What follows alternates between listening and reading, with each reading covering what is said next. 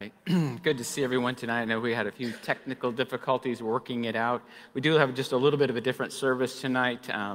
Lisa is under the weather and with family emergencies also, and so we're going to do some things a little bit different. Once in a while, it's good to just kind of shake things up and surprise you, and so you just get me the whole night. So, and the doors are closed, so you can't leave. So there you go. But it's good to see. We have some guests with us tonight and some folks that we been with us in the past, and it's good to have them back.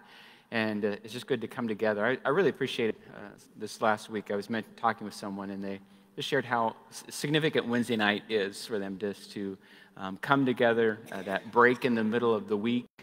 We just have a chance to get together and get refreshed together with God's presence, be able to get stirred by God's word, and just be able to get together and to see one another as the week goes on. I know, again, we're praying for Judy and with the funeral service tomorrow for her husband. Others of you have had crisis in your families. Lisa's nephew passing away, and others have had storms have hit your home, some of them spiritual, some of them physical. But it's good for us just to come together and to, in a sense, regroup as a group and to be able to care one for another. So why don't we just pray? We'll get right into what the Lord wants to do tonight. He's always present with us. He's not impressed with our singing, but one of the greatest forms of worship that we can have is when we surrender to His word and His will for our life. And so, Father God, we just thank you that you are a present help in time of need. And Lord, all of us in this room would say that we have needs in our life. Lord, some of them may be more urgent than others. Some of them may seem more of a catastrophe than others. But Lord, we would have to say every day we need you. And so we just thank you that you are present with us. We thank you for your Holy Spirit who teaches us the living Word of God, the promises that you give to us to be a shield of faith and to be a sword of the Spirit in our life as we speak out your word. We're asking that you continue to speak to every soul on this campus as we come together, every student, every youth, every child, every baby, that the Holy Spirit would speak. If John the Baptist could leap within the womb of his mother, we thank you, Holy Spirit, that you are here with us today. And in our gathering, the Spirit of the Lord is able to stir within us. We open ourselves up to any and all of your words of encouragement, manifestations of your Spirit. And we just open ourselves up to the freedom of what you want to accomplish, and we just make sure that we don't have any just religious rituals in place that would hinder the flow of your Spirit and a demonstration of your grace. In Jesus' name, amen. Amen. You know, I was just thinking on that this morning, maybe share a little bit more this coming Sunday. There was incredible destiny that was inside of Mary and inside of Elizabeth, her cousin. One was carrying John the Baptist, and one was carrying Jesus the Messiah. And when they got close to each other, John the Baptist leaps within his mother's womb. I don't know if I can say this in real short and without really, like I said, I might share more on Sunday. We need to get around people that causes the things of God to leap within us. We need to be around people that just don't tick you off and get you mad and get you all fired up on the inside. But we need to be around people that God's doing something in them and doing something in us. And when we get together, we realize that He's doing something in all of us together. And that there is a leaping, there's an excitement, there's a presence and a reality of what God is bringing us together to do. There was two seeds that were in two wombs that were going to work together to make a difference in humanity.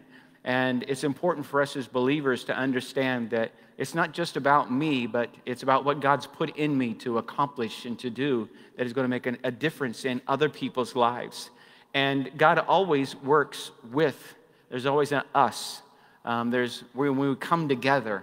And so oftentimes the vision, the dreams, the desires that God puts on the inside of us that we never think, where would that come from? Why would I even think that? And if we're not around other people that have God moving in their lives, oftentimes that dream just kind of sits there and goes cold. But when we get around other believers that God's doing something in their life also, there's a leaping on the inside of us. Amen? And so I'm just thankful that when I'm around you, that there's stuff leaping on the inside of me, and what God wants to accomplish and what God wants to fulfill in and through our lives. And oftentimes, and I've mentioned this, and I want to say thank you, it's after a service, after I've preached and shared the word of the Lord, and there would be someone come up and say, God shared this with me during your sermon, or these scriptures came alive to me during this time, or someone will come up later in the week and say, this happened to me, just like you were talking about Sunday morning. And that's not to put any kind of pride or anything in my life. I'm just a spokesman, you understand. I'm just saying what I hear the Father say or the Spirit speaking through me. And so it's always exciting to be able to be around someone that comes up and says, hey, God did this in my life, and it connected with what God was saying in your life. And it's a leaping on the inside of me, an encouragement on the inside. And so let's just expect some more of that going on in our lives. Amen? And tonight, as I said, we don't have our normal regular praise and worship. Gives us a little bit more time. And so I asked Kimberly to come and to be able to share a testimony. Remember, last Sunday, we shared on how to have a larger harvest. We need to increase the harvest with expectation. We need to stretch. Turn to your neighbor and say, you need to stretch. You need to stretch. You need to stretch. Come on up, Kimberly. Need to stretch. And the week before that, we talked about power evangelism, that it's not just telling someone a ritual or not just joining a church, but it is the power of the gospel that transforms and changes lives. And that opens us up to the gifts of the Spirit and how God wants to move supernaturally in our lives in a powerful way if we'll allow Him to. And so, and then we talked about how many have been doing your alarm, getting your alarm set at 10:38. And 2:08, remember? 10:38, we set the alarm at 10:38 because Matthew 10:38, just hang still for a minute. 10:38 is where Jesus said, pray the Lord of the harvest to send forth or thrust laborers out into the harvest. The harvest is plenteous, the laborers are few. We don't need to pray for harvest, we need to pray for harvesters. Amen? And so, and then we've seen in Psalm 2:8, it says that ask of me the heathen as thine inheritance and the uttermost parts of the earth as thy possession. And so we're praying at 10:38 and 2:08. I suggest you do 10:38 in the morning and 2:08 in the afternoon. You can flip that if you want to, but please just be praying and believing God for what He wants to accomplish and to do. If my people who are called by my name will pray, what happens if my people who are called by my name don't pray? Huh? Then things don't happen. So we're going to be people of prayer so we can see God move supernaturally. And so, so just share the story, the testimony of how God used you. Keep that microphone up close to you there. Okay. Well, so Sunday morning in our at 9 o'clock we have like a discipleship/prayer group. All right. Looks like I don't have a sound man. Is it on? And so you're just going to have to talk loud. Just talk loud. Can you guys hear me? No. Oh no. I don't know what happened to my pre-rapture case here. So, okay, go ahead. So. Okay. Woo. Last Sunday in our 9 o'clock group we have over there, and everybody's invited. It's sort of a discipleship/prayer group. We were talking about evangelism in there, and it was almost exactly what Pastor preached sermon Sunday, and we really didn't know exactly that's what was going to happen, but it's Holy Spirit. So I know that that this evangelism ordeal is really on the Father's heart. And you know, in the Bible it says, do the work of the evangelist, for all of us to do the work of the evangelist.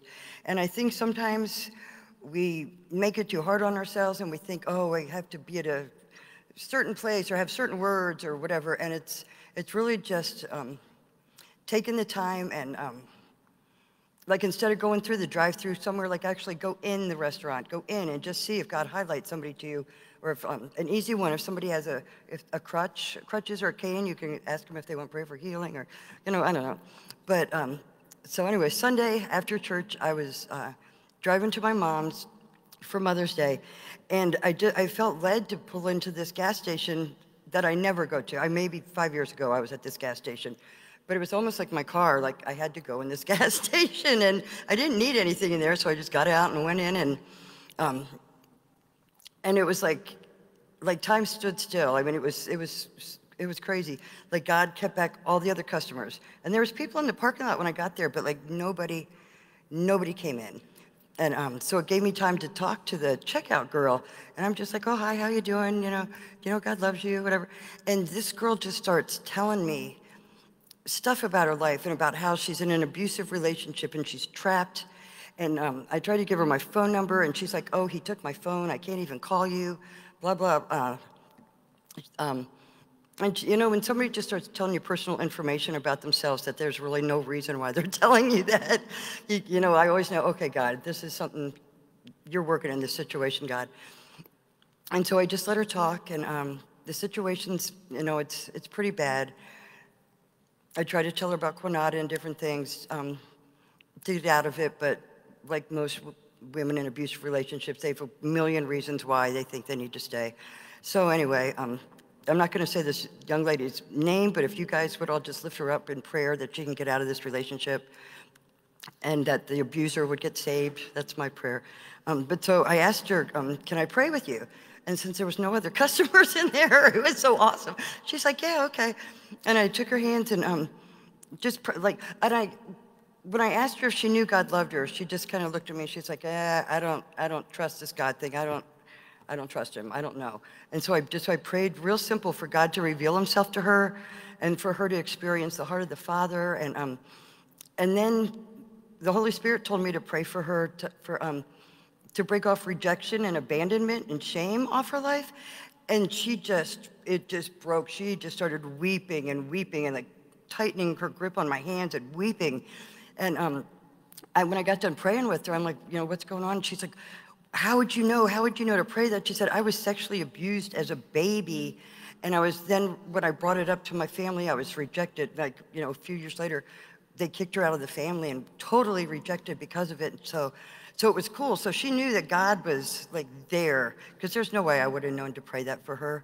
And so it ended up just being a really beautiful thing. And we hugged, and I did give her my name and number, and she actually reached out to me on Messenger a couple days ago. And so that's super, super cool. So I hope someday she'll come to church. But it was just, just taking the time just to stop when I felt like God wanted me to stop there. It's really that simple.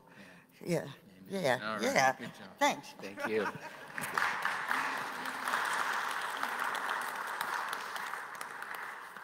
So I simply wanted to share that with you. I mean, I get the chance to hear all these wonderful stories and testimonies, and then we kind of wonder, if anything's really happening. And I want you to know that God is moving, but he needs people to move through. And so it is that simple of just being open and receptive to him. And maybe it is going into a gas station, and, well, what if I go in there and nothing happens? Well, you haven't lost a lot, but you are open and you're receptive for that situation. We don't need to know that individual's name right now, but I think that the Holy Spirit does. Could we just pause and just pray for her, and then just also for us, that we'll be just more usable by the power of the Holy Spirit? Heavenly Father, we just thank you that you are a loving Heavenly Father. Thank you that you love every one of us just exactly the same, that there's no one that you love more and there's no one that you love less. And so we just ask that the love of the Father would be revealed to this woman in an ever-increasing way, that the words that were spoken would just be brought back, but the moment would be brought back to her, and that she, dear God, would just continue to reach out to know you. Lord, we're asking that you would use us. Use us, Father, not just to try to get more people to come to church, but for people to get to know you, for people to be able to be liberated in their life, for people to be able to experience the goodness of God and your grace that transforms and changes life. And so we just open ourselves up, Lord, to be the answer to the prayers that we've been praying. Lord, send us forth as laborers into the harvest.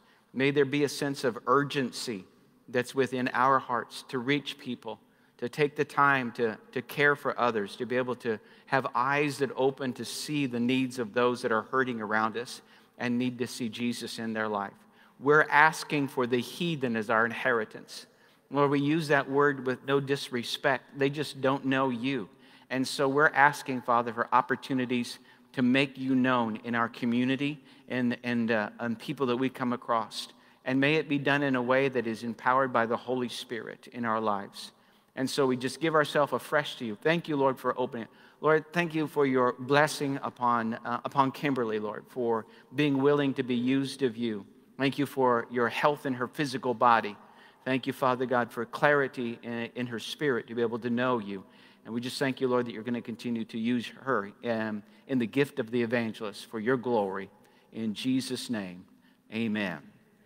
Amen. Turn to your neighbor and say, God is working. God is working. God's working. He's working in our lives and wants to transform and to change us.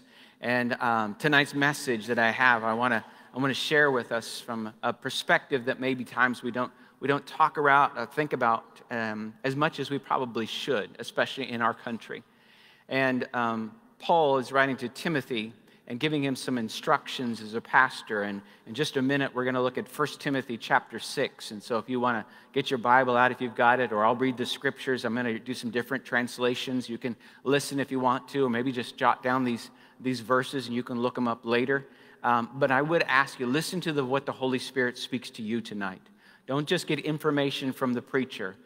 Get a word from the Holy Spirit that he's speaking to you about. I could give you 8 pages of information, but there's probably one word that God wants to plant on the inside of you. One word that he maybe wants to water and bring alive afresh on the inside of you tonight. And I just want you to be extra sensitive that there's no test at the end, so you don't have to memorize everything, but just have a listening heart. Holy Spirit, speak to me, because I want us as a church to be fully engulfed with the presence of the Lord so that we can be used of the Lord in the day in which we're a part of. I want to speak to us for a few moments about that empty feeling when you're full.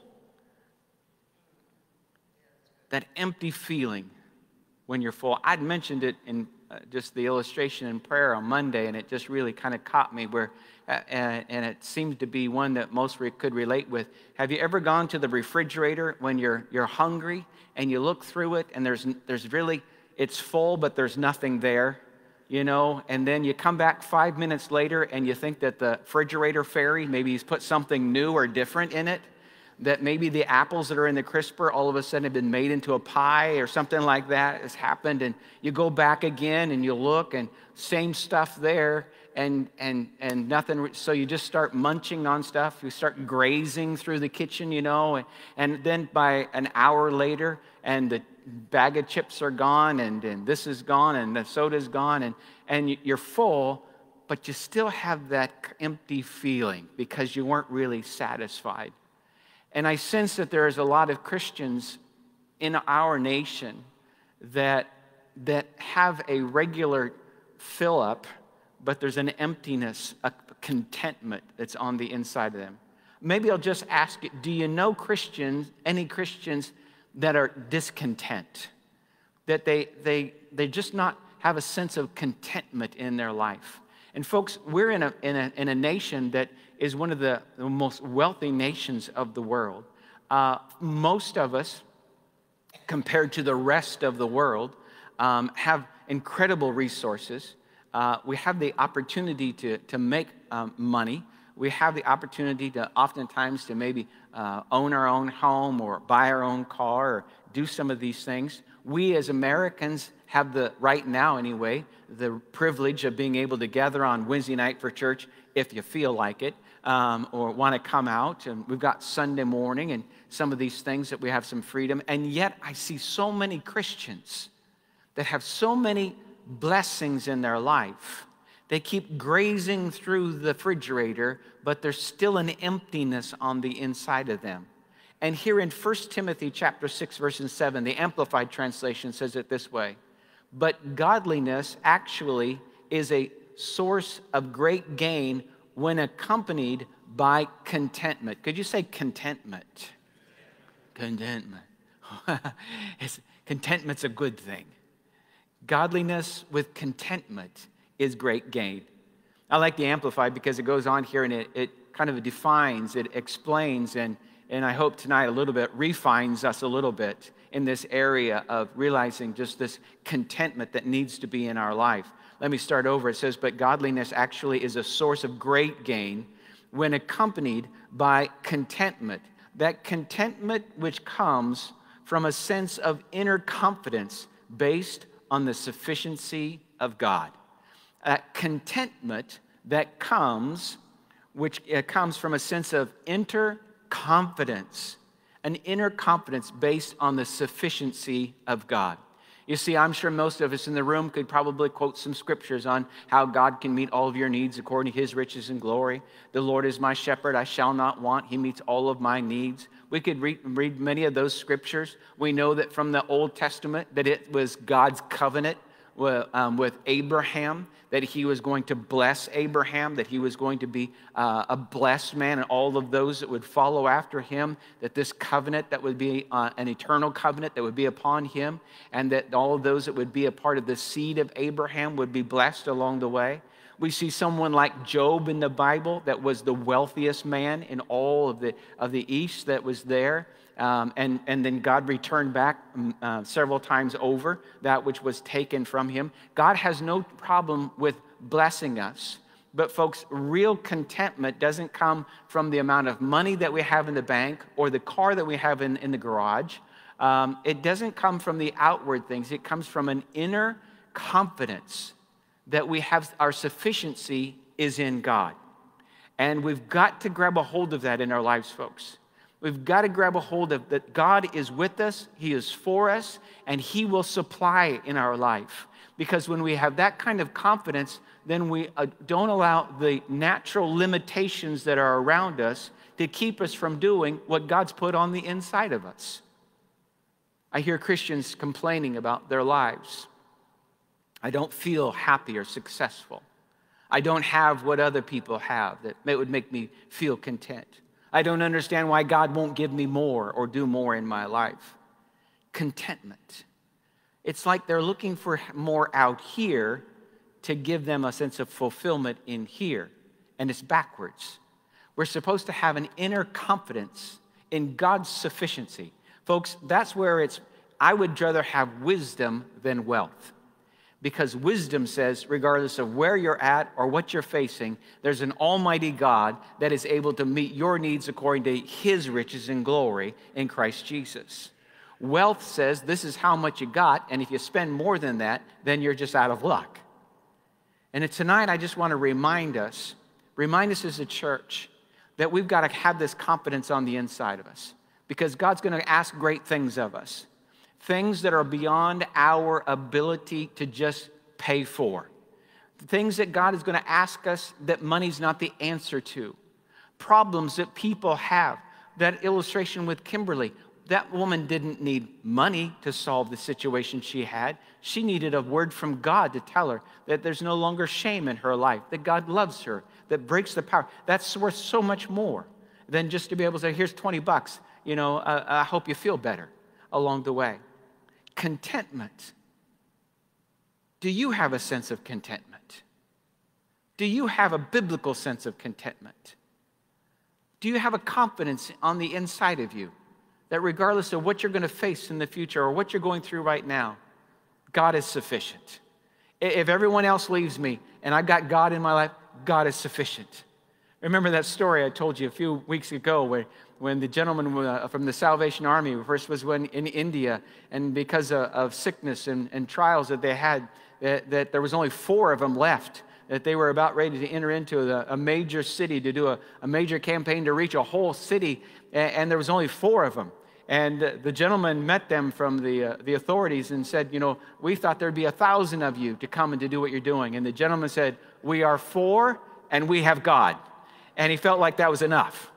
And I think that we need to restir on the inside of us, that whatever we are facing or whatever God is calling us to do, regardless of whether there's 4 of us or there's 1 of us, we've got God, and that's enough as we go forward. The sufficiency that's there, the confidence that's there, the boldness that stirs on the inside of us. That we, especially as Americans, don't fall back on thinking that wealth or finances is what's going to make things better, that it's going to solve the problems along the way. Now, I'm not saying that money's bad. I'm not saying that money doesn't help in some areas. I'm just saying that we need to make sure that we realize that our sufficiency is in Christ, not in our cash as we go along. The reality is that true value and priority in our life needs to be viewed from the perspective of eternity.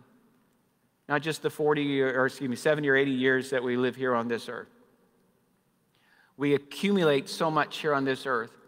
We then try to maintain it for the life that we're here, and then it all gets left here behind us. But there are some things that God is going to ask of us to do that have eternity in them. Reaching the lost, caring for people that are around us. The good deeds that we do reveal to us and to eternity the things that we should be doing and demonstrating His presence in our life. There should be a real value in our life of things that are eternal, and we put them in a place where we're trusting in God to make them come to pass. I thought it was interesting in Mark's Gospel, chapter 4, where Jesus tells of the parable of the sower that sows the word, the eternal word of God, because God and His word are one. And when the sower sows the word, it's actually God saying, I'm giving the word, and the word is me, because we're one. My word is as good as me being there. And the word is sown out. And in many of the places, the word went out, but it wasn't fruitful because it wasn't received. But one of those areas, He tells us in Mark's Gospel, chapter 4, verse 19, it reveals the deceptiveness of wealth. Again, wealth in and of itself is not evil and it's not wrong. But if we're not careful, there's a deceptiveness to wealth. If I have enough, if I've got more, then I'm going to be okay. If I got enough money, then it's going to all work out. If I've got more than enough, then I'm set.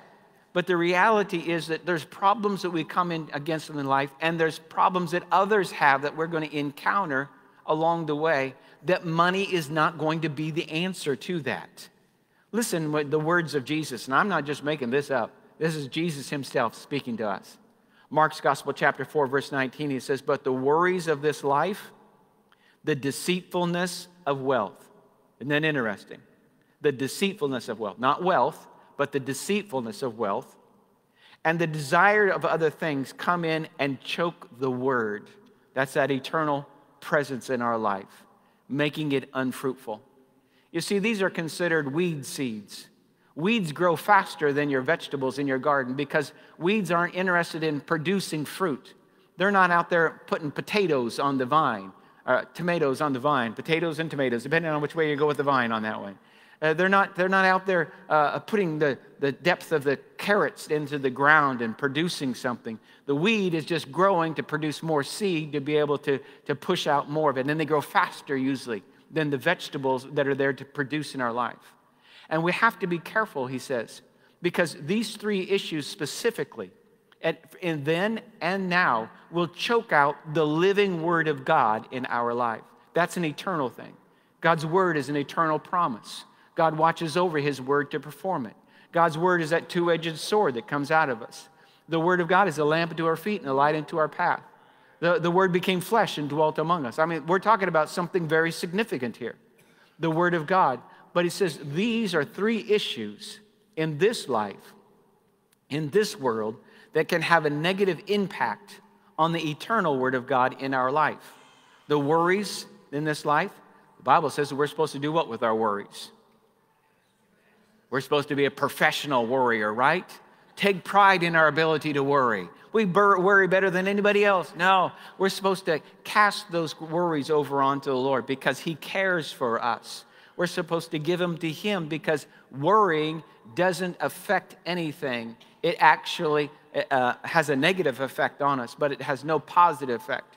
But so we cast them over on the Lord. Why? Because He's able to take care of it. And when I'm doing that, I have a sense of contentment. I have an inner confidence in the sufficiency of God. That I'm not going to worry about it because I can't do anything about it. I'm going to give it to someone who can do something about it. And I'm going to cast it over to Him. The deceitfulness of riches. As I said, there's nothing wrong with wealth, but the fact is when we're deceived if we think more money will solve the problem along the way. You go and check with people that have been, won some of those mega millions. And what are the first thing that most of them do when they win those mega millions? They don't tell anybody. They don't want anybody to know because they know as soon as the word gets out, your great Uncle Freddie's brother's, sister's, aunt's uncle is going to come knocking at your door and tell you how much they loved you and you were your favorite, and they've got a need in their life because the wealth all of a sudden brings along with it some things that are not so enjoyable along the way. But the deceitfulness is that we think that money will solve all life's problems. And it also says the desire for other things. You see, it's getting to the point here, desire. Where's your heart? There's our heart. Is our heart for the Lord? Is our heart desiring His word? Does our heart burn for the word of the Lord? Is the word of the Lord sweeter than honey in the honeycomb? Is the word of the Lord better than silver and gold? Is the word of the Lord that thing that you desire more than anything else in your life? Or is those other things start to come in and to choke out the word along the way?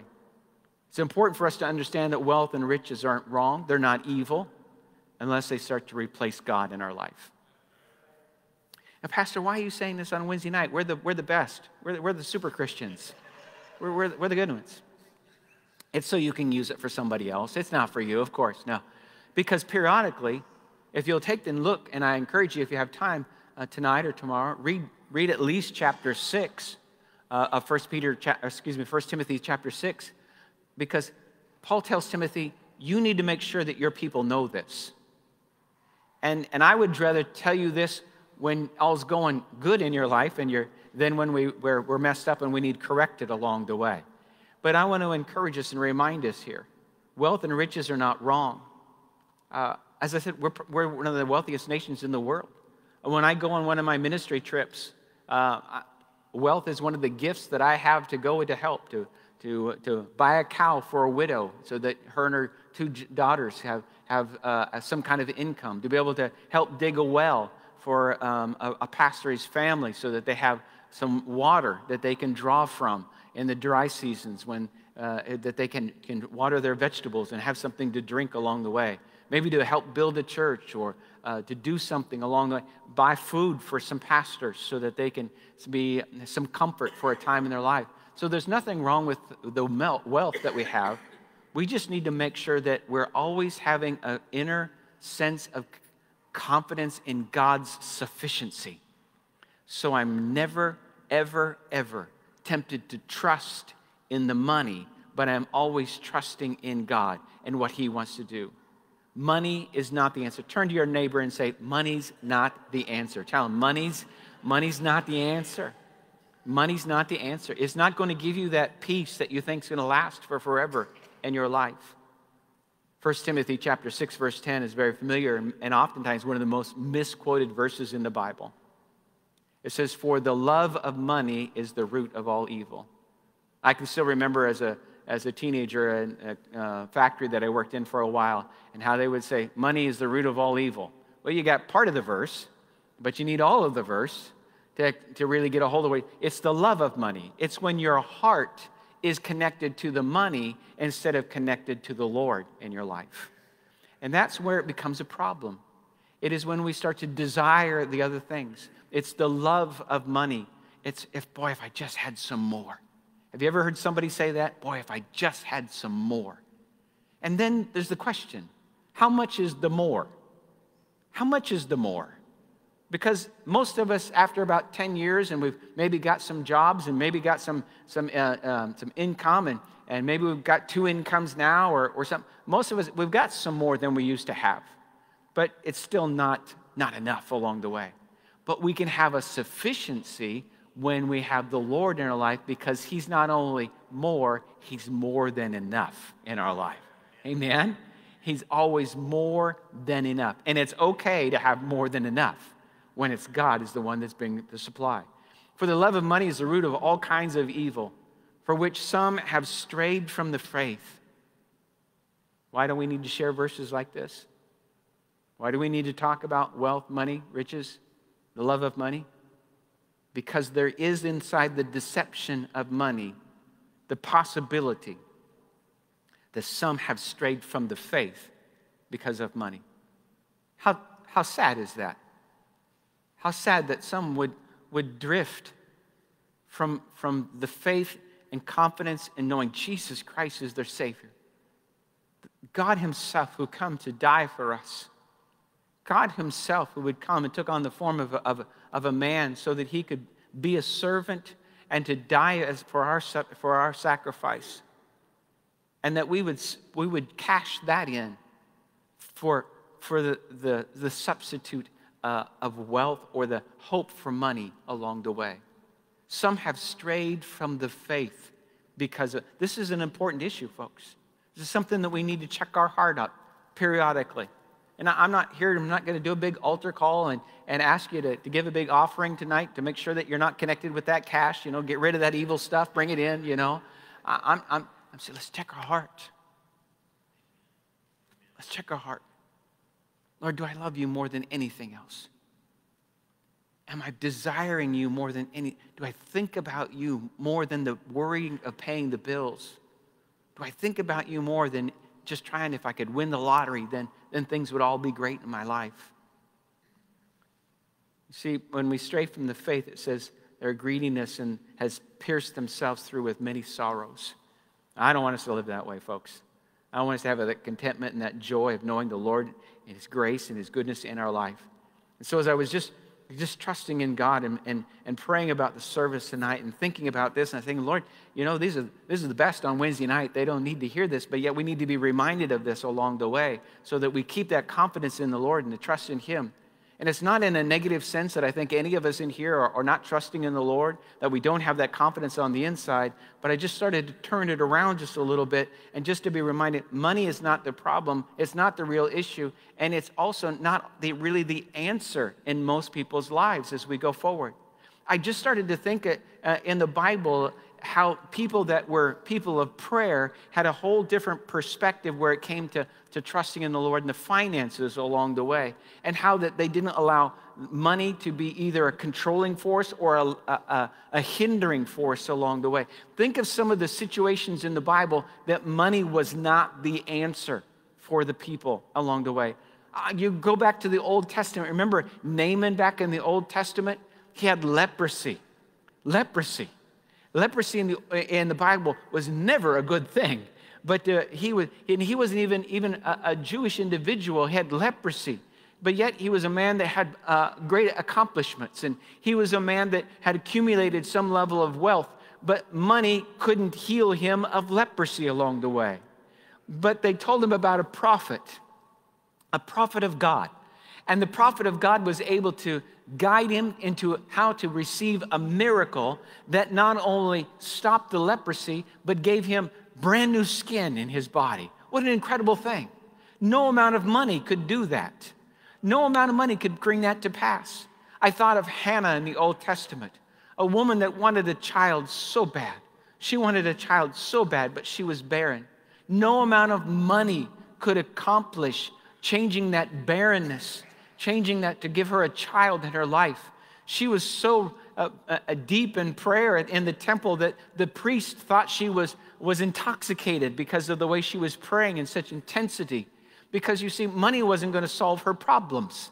But when she prayed and she trusted and had a confidence in God and a contentment in his ability to move supernaturally in her life, she not only had a child, she had a child that grew up to be a major prophet in his day, Samuel, the prophet that came from her. No amount of money can bring that thing to pass. I thought when Jesus told the disciples, we've got 5,000 men here and we've got a little boy's lunch, feed them. And the disciples said, we don't, it's not so many words, but he said, we don't have enough money to be able to do this. Jesus basically said, I didn't tell you to go buy food for them. I told you to feed them. See, there's a different mindset here. If we are controlled by money, we limit what we think God can do. Jesus goes and offers up the prayer of thanksgiving, and I like this. It was I think 2 weeks ago after service on Wednesday night, one of the kids came over from kids' church, and I asked him, I said, so what'd you guys learn tonight? He said, we learned that Jesus broke math. I said, you broke math, M-A-T-H, math. Jesus broke math. I said, you broke math. I thought, what in the world are they teaching those kids over there? So I asked Zach afterwards. I said, Zach, the kid said, you guys broke math. Yeah. He said, we were talking about Jesus feeding the 5,000. He took the few little loaves of bread and he multiplied them, and he fed the 5,000, and they had more left over than they started with. You can't do that. He broke math when he was doing that. You see, no amount of money can take a little boy's lunch and can feed a multitude and have more left over than what you started with. And we've got to make sure that we don't ask the question first, how much is it going to cost?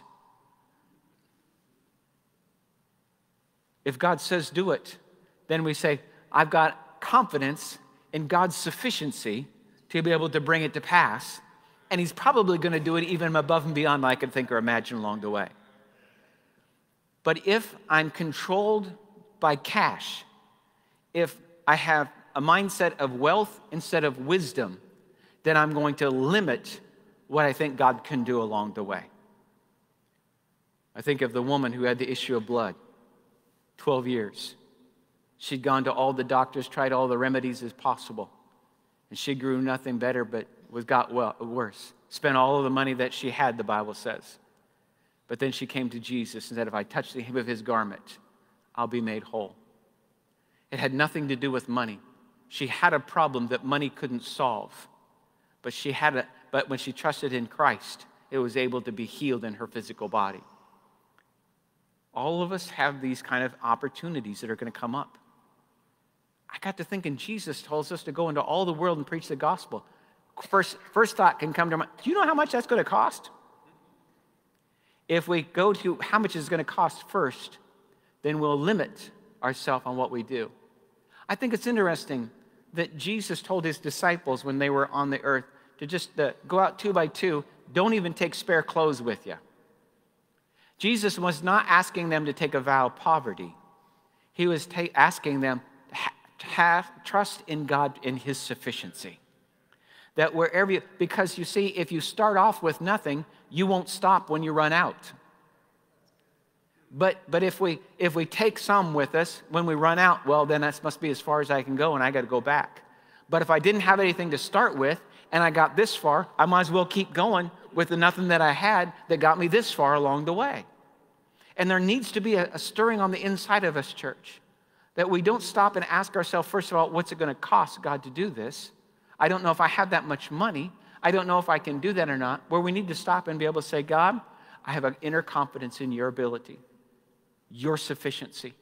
You'll bring it to pass. You'll cause it to come to pass in my life. And we need to stir it up on the inside of us, folks, because there's a lot of individuals that we're going to start to come across, just like what Kimberly shared with. Individuals, that pulling a $20 bill out of your pocket is not going to fix it. Paying their rent for the month might help them, but it's not really fixing what many of them have the need of. A final story here in Mark's Gospel, chapter 9. Tonight we're talking about when you're full, but you still have that feeling of being empty. When you're full, but still have that feeling of being empty. I just want us to realize that, folks, as we're following after the Lord, we're going to come across people that are going to need more than just natural things. They're going to need more than just physical things. And God wants to get us to a place where we're not just looking to the natural to solve the problem, but we're looking to the supernatural. So much of the world today, we can see it, and I'm not trying to be political, but in our country, just throw cash at it. Just go print some more, guys, and just throw cash at it. And that'll solve it. But it hasn't solved our problems. It hasn't solved the problems of our why? Because our problems are not a lack of cash. Our problem is a lack of Christ in people's lives that need to be touched by him supernaturally. Jesus had an illustration, an example to us here of an individual that had a problem that money was not going to be able to solve their life issue. Mark chapter 9, we'll start reading in verse 20 in just a moment here. Have you ever had a family problem that money wasn't going to solve? Have you ever had an issue in your life that just getting a lawyer wasn't going to solve it? Just getting a doctor wasn't going to solve it? Just getting after-school teaching wasn't going to solve it? Getting counseling wasn't going to solve it? Jesus has been thrown into a situation here where a father comes up with a son who's demon-possessed. Money is not going to change this situation. Demons are not afraid of dollars, denarios, or whatever they had back then. They respect the authority in the name of Jesus. And we as believers need to understand that when we minister to people, I'm all about doing good works. This church has done a lot and will continue to do a lot. We will continue to give financially. We will continue to be a blessing. We'll do what we can. But in reality, if that's all that we're doing, then we're really not doing much. Because the real issues in many people's lives goes beyond just throwing it. Let's be honest. Sometimes we've thrown some cash at them just so that it makes us feel better and we can go on. But here, this situation, let's look at Mark's Gospel, chapter 9, starting verse 20. And they brought the boy to Jesus. And when the demonic spirit saw Jesus, immediately it threw the boy into a convulsion and fell to the ground, him being rolling around and foaming at the mouth. Jesus asked his father, "How long has it been happening to him?" And they said, "Since childhood." The demon has often thrown him both into the fire and into the water, intending to kill him. But if you can do anything, take pity on us and help us. I think this is the voice of humanity right now. It's crying out to the church, crying out to us as believers. If you can do anything, to help us. Help us. We need supernatural help. This situation has been going on for too long. And there's nothing that anyone's been able to do. We need someone with divine authority to be able to do it. I'm not opposed to counseling, folks, but you don't counsel demons out of people. I'm not opposed to doctors, but you don't medicate demons out of people. I'm not opposed to being kind and encouraging to people, but you don't talk a demon out of somebody. And demons are real. Demons are here. But we have the answer. When they come to ask for help, we need to be ready. Turn to your neighbor and say, "You need to get ready. You need to get ready." Say it with an attitude. You need to get ready. You need to get ready. He comes to Jesus and says, "If you can do anything, help us." Verse 23. Jesus says to him, "You say to me, if you can, all things are possible for the one who believes and trusts in me." Now, in this moment, we're looking and taking it in the scope of speaking to that father at this scripture. But here tonight, I'm taking that verse and I'm throwing it at us. I'm throwing it at us. Do we really believe? Do we really have, if I could take that verse we started with and expand it this far, stretch it without taking it out of context, I believe, do we really have an inner confidence in God's sufficiency that he could use someone like you and me to even deliver someone that has demonic influence in their life? It's incredible how still you got at that particular moment. It's incredible how paralyzed you got at that particular moment. The reality is there's a world out there saying, "If you can do anything, help me." And the church is sitting here thinking, "I'm not for sure, but I know somebody. I know somebody." The disciples said, I know that when Jesus gets back, he'll be able to help you out. But I want you to know, I know somebody, and it's you. You're going to be ready. You're going to be used. You've got to have that stirring on the inside of you. Jesus said, all things are possible to the one who believes and trusts in him. Let me use this verse in reverse, and I'll just tell you, I'm backing you in something. Do you believe in Jesus? Can I hear it with a little bit more confidence? We're talking, do you believe in Jesus? Do you believe that with Jesus all things are possible? Do you believe with all things are possible because you believe in Jesus, that you can do all things because you believe in Jesus? Yes. If I was to ask you, do you believe Jesus could do all things? Yes. But do you believe because of your faith in him that you can do all things when he calls you to it? We hesitate. Verse goes on here, in verse 24, and immediately the father of the boy cried out with a desperate, piercing cry, and I believe this is the voice of the church today. I do believe. Help me overcome my unbelief. I think this is all right for us to have a heart check tonight and just a little bit of sense of reality. We do believe. I know you believe. But there's still some unbelief that we need to overcome. There's some hesitation that's there. Part of the reason, if I could, again, marry this together, part of the hesitation is because we have become so comfortable about being able to reach into our wallet and say, how much do you need to be able to fix the problem? And then when we come to a problem that this won't fix it, there's a hesitation there. Because now it's not going to fix it with this. I've got to fix it with faith in Him. That contentment on the inside, that regardless of what it is, whether it's one demon or if we are 1,000, it don't matter when we've got the name of Jesus to be able to minister in that particular point, in that matter. It doesn't matter whether it's been in a person for years or whether they just picked it up on the way to church tonight. We have the authority in the name of Jesus to be able to operate. But if our confidence is in our cash, if we trust in our wealth to be able to solve life's problems of ours or those around us, then when we get in these situations where money's not the answer, then we hesitate and our unbelief paralyzes us at that particular moment. And so tonight, what I'm asking of you and encouraging you to do is let's break that limitation in our life.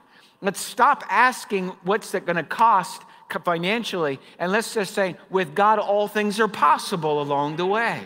Let's start build that confidence on the inside of me, that with Christ, I can do all things through Christ that strengthens me. That we start to build this confidence on the inside that it's not my wealth, it's not my education, it's not even my ability to do good deeds, or I've been a great super Christian along the way. It is Christ, the hope of glory that's in me, that is going to shine through me, and I have a confidence in God's sufficiency. That with God, all things are possible along the way. So Jesus goes and he answers, in one sense, the cry of this man. And if you could even tonight, turn this into a prayer in your own life. Because I'm sure as great as your faith is, there's probably still some area of unbelief. Just turn to your neighbor and say, you're just not there yet. You're not there yet. You've still got a distance to go. You've got a little ways to go. There's still some area of unbelief that we've got to get over. And we need to get over it. Please listen to me. We need to get over it before we get into one of these situations. We need to get over it before someone comes up with a cry of desperation in their life. If you can do anything, help me. And we don't want to be like those other disciples that, man, we tried, but nothing worked out. No, boy, till somebody else comes along. No, we want to be at that moment. We say, I trust in God. I believe in His sufficiency. And my first response is not reaching for my wallet. My first response is that tug on my heart. I know God wants to work in this situation. I know God wants to do something here. Scripture goes on here in verse 25, and when Jesus saw the crowd was starting to rapidly gather around them, He rebuked the unclean spirit and said to it, you deaf and mute spirit, I command you, come out of him and never enter him again. And screaming out with it, throwing him into a terrible convulsion, it came out. And the boy looked as like he was a corpse, so much still and pale that many of the spectators, may we never have a church of spectators, many of the spectators said, he's dead. But Jesus took him by the hand and He raised him up. And He stood him up. What an incredible story. We read through that, but if we just go through it with our mind, we don't allow the Holy Spirit to really start to challenge our hearts. And tonight, folks, that's really what I'm asking of you. I don't care how much money you got. God's not impressed with how much you got, and God's not impressed with us when we're broke either. God didn't ask us to take a vow of poverty, and He doesn't say you got to have so much before you can get into heaven. He says, whatever you got, still trust in me. Whatever you got, still believe that I'm sufficient in your life. Can I trust you with a little, or can I trust you with a lot? Can I trust you to be able to stay faithful to me all along the way? and to be able to be used. Certainly, there's some areas that finances need to flow through us. But folks, God wants to trust us with a greater power than just wealth. He wants to trust us with the power of the Holy Spirit flowing through our lives that is able to reach and touch people's lives, that money is not the answer to their problem along the way, that we'll never lack a confidence in His ability. Matthew chapter 19, verse 26. You remember Jesus, He says this. Jesus looked at him intently and said, humanly speaking, it is impossible, but with God, everything is possible. Do we need to be reminded of that, folks? Everything is possible. When you look at your checkbook or your bank statement or your credit card statement, and you might say, I can't do any more. But what we really need to say is, God, regardless of what I have, you can always do more in my life. I'm not asking you to give more. I'm asking you to trust God more. I'm not asking you to give everything you've got away.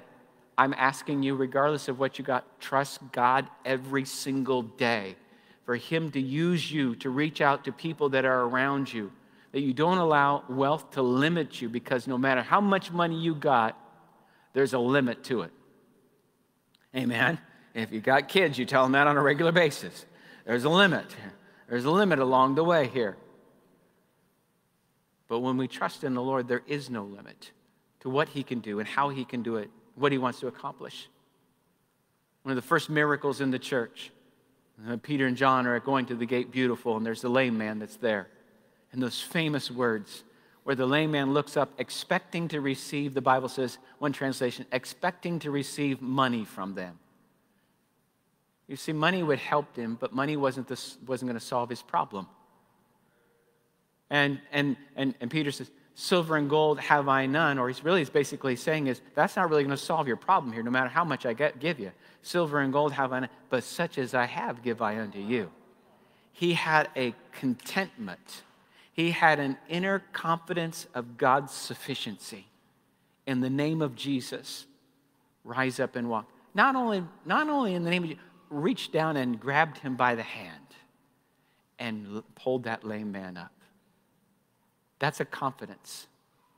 That's a trust that needs to be built in our lives, folks, for the day that we're in. It's easy for us to take up offerings. It's harder to be the offering. To be able to say, Lord, I'm going to trust you to put me in places where people have needs that cash isn't going to take care of it, but that I'm going to have to trust your supernatural power to really meet the need that those people have. Heavenly Father, we just thank you for your presence tonight. Thank you for stirring on the inside of us a biblical understanding of contentment. To understand that we entered this world with nothing, and we will leave this world with none of the possessions that we have gathered here. But thank you for allowing us to be participants in the eternal things, reaching the lost, to see that they will be with you for eternity, caring for the things that you've called us to do and to be. We're asking for you to help us to have a revelation of what contentment really is. We're asking you, Father God, that you would speak to this group, that there would be an inner confidence in God's sufficiency, that whatever you call us to do, that we're going to be quick to say, yes, Lord. Yes, Lord. And that we're going to trust in your ability to see it come to pass. Thank you for breaking math. Thank you for doing above and beyond what we can think or imagine. And thank you that we can continue to grow in our trust in you to see these things happen for your glory. In Jesus' name, amen. Amen. As you leave, just remember to go out into this world looking for those opportunities to help people in the real problems that they're facing. And the first thing we'll reach for is it's not our wallet. It's for the word of God to speak out and come out of our mouth boldly and in confidence in Jesus' name. Amen? Amen. Go out there and change this world and come back with testimonies about what the good God is going to do in and through your life.